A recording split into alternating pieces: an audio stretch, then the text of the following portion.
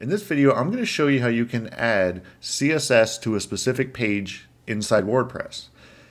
This can be very helpful when you need to target a certain section or a widget or anything like that, but only on a specific page.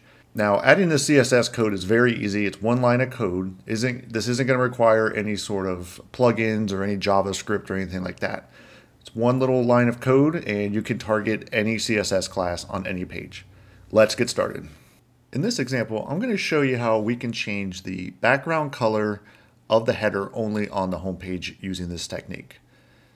This website's built using Elementor, so this whole top section is a header.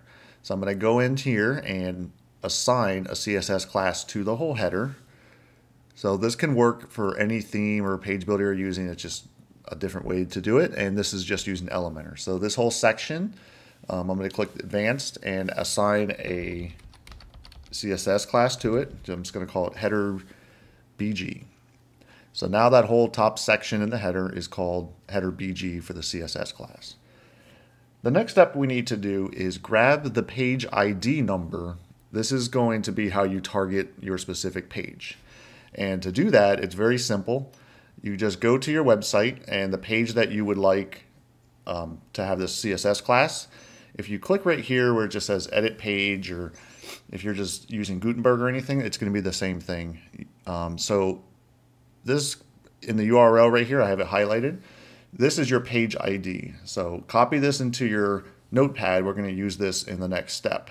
And every page has a unique ID, so this is going to be different for every page that's assigned to your website. The next step is to add the custom CSS to your whole website.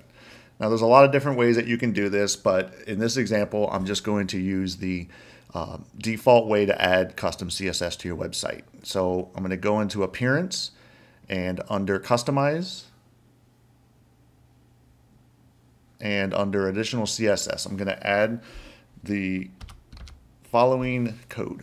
So this is the code that is going to make everything work. It's a CSS class called page ID, and this is that number that you just copied that's targeted to the page that you're trying to add the CSS class. And then this is the CSS class that we added to the header right here on the home page. And I just did the example of a background color of like a dark gray. Now we can test it to make sure that everything is working correctly.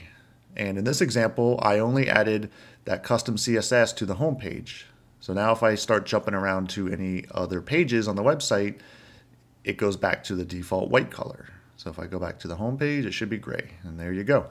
That's how you can test it, make sure it works.